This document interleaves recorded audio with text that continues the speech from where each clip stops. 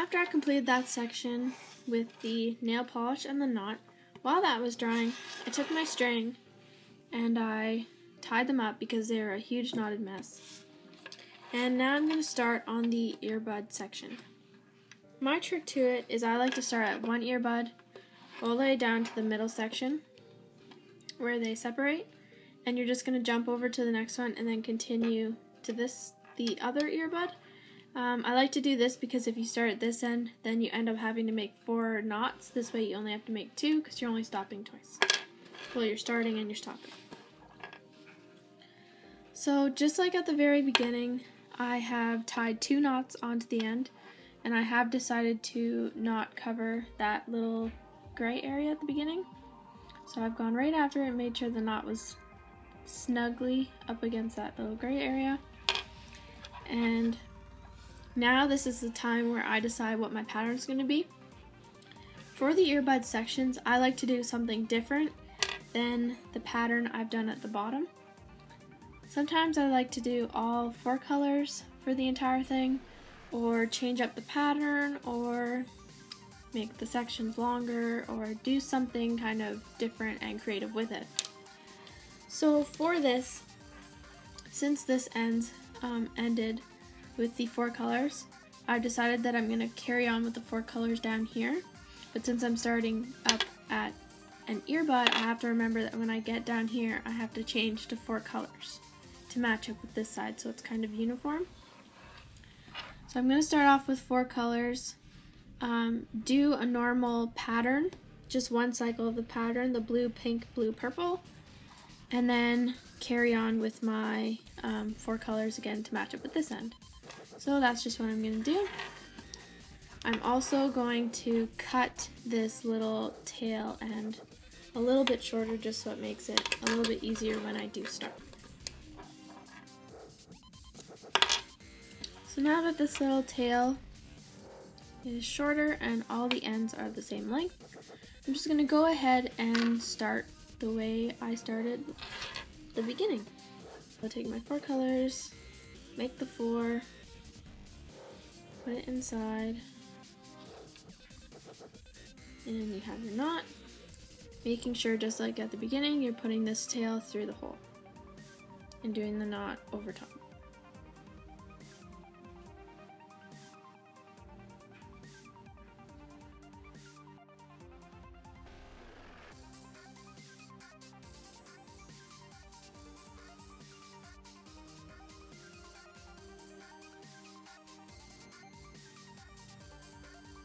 So now that I covered the tail, I'm just going to continue on with my pattern the way I want it to go, and I'll be back when I get to this point.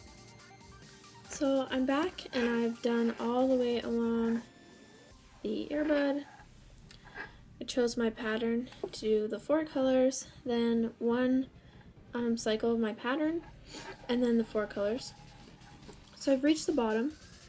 And I said that I would show you guys how to transfer over to the other wire. So right now I have a little section at the bottom that I still need to cover, so I'm going to do 1 more knot of the Chinese staircase to cover up that little section.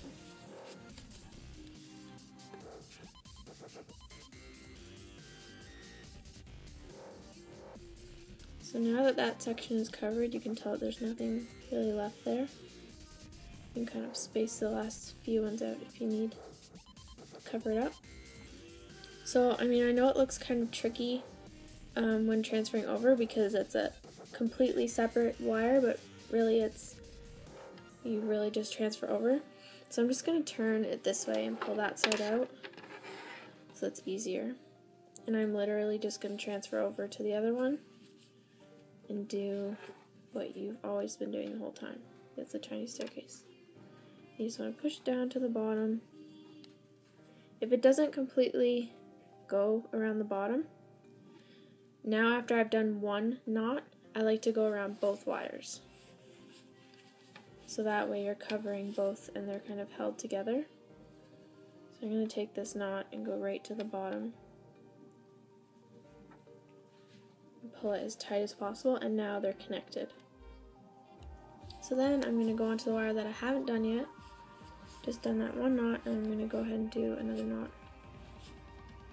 You can decide to do the knot that I did around both of them first before you do the first knot on the section on the wire you haven't done yet.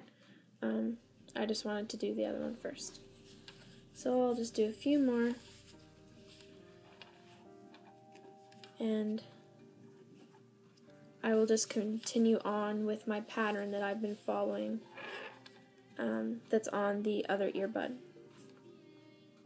So I'll just continue along, and when I do it, I'll just measure up. So when I hold it up here, I'll stop there with the 4 colors, and then I will continue on. So I'll just follow the pattern, making sure that it lines up with the other earbud. And then I will tie a knot at this end, just like I did when we finished off at this knot. So I'll just continue on with the pattern, and when I reach the end to do the knot, I will show you guys that again. So I've gone along and continued all the length of the earbuds after I crossed over, and I showed you how to do that in the last section. So I've now gone along and made sure to measure up with my other earbud, my pattern. So I just have this little bit left. I'm going to show you again how to do the finishing knot. So again, you're going to need your needles, some scissors, and your clear nail polish. So I'm just going to set that to the side so I have it ready. And I still have a little bit of space left, so I'm going to do another knot with all of my string. And luckily I've been lucky with all this extra string left. Sometimes I don't have any at all and I have to add to it, or it just kind of depends on how long your skeins are and how long your earbuds are. I've gone ahead and done 2, and I still have a little bit more space. I'm just going to squish them up and do another one.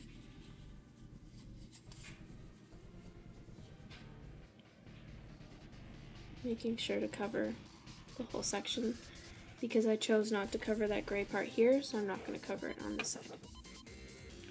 So I'm going to pull out my string, kind of unknot it a bit here because I want to cut off this clump that I don't need. So I'm going to make sure that I have a long enough section. So I think I'm going to cut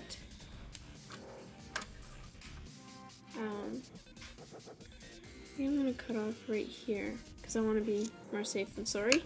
And this string is just extra. I'm going to show you in a tutorial coming up a little while from now what you can do with this extra string if you have any kind of electronic you can use it for. I have some here, I believe. I've made 2 of them because since I've made they're just little wrist loops for your electronics, because I've made quite a few pairs of earbuds for my friends, so I've had all this extra string. And I have the iPod Touch 5, which has the wrist loop on it, so I decided to use the leftover string to make those. And I will show them in an upcoming video. They also use the Chinese staircase technique. So I'll show those in an upcoming video if you guys would like to see that, using the extra string left over from your earbuds, if you have some. If you don't, I mean, that's fine. It doesn't really matter, but if you do, it's just a great way to use it up if you're not going to use it for anything else. Or you can just make a regular bracelet of any sort. So again, like I showed you down here with this knot here on this side, we did the finishing knot there. You're going to separate your strings evenly if you can. If not, you can have 1 and 2, or depends on how many you have. I'm just going to separate the blue and the purple and the blue and the pink. And I'm going to go around the opposite direction that they're coming out and tie a knot.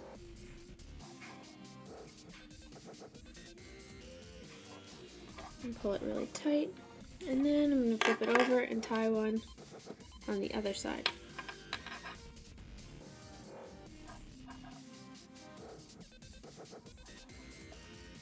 Still making sure not to cover that gray part.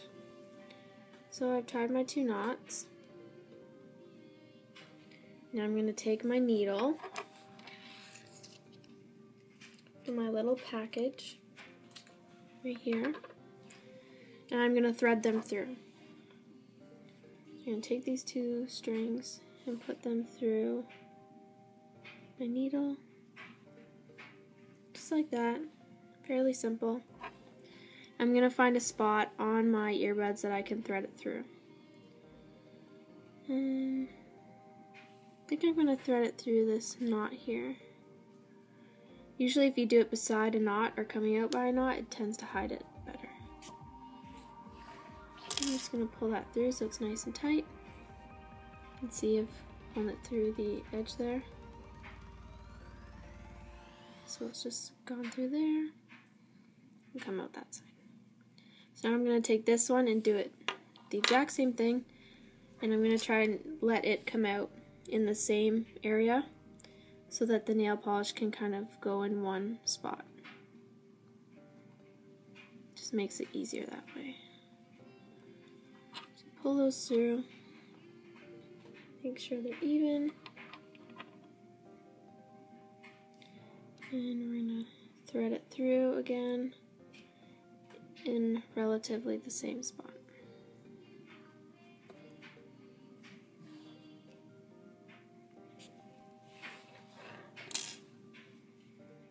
So you can see they're both coming out the same spot now.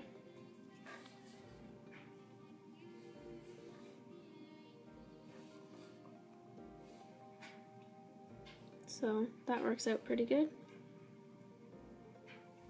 So now I'm going to take my scissors and I'm going to cut my string as close as possible to where they come out.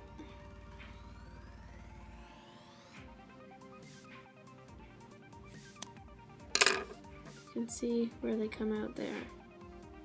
You can see they're just sticking out just a little bit. Not very much actually. So now try not to maneuver it too much in case the string starts to come out. You're going to take your clear nail polish that you used before. Again, I'm using the L'Oreal Top Coat. And I'm just going to clump it on where I've made my knot to secure it.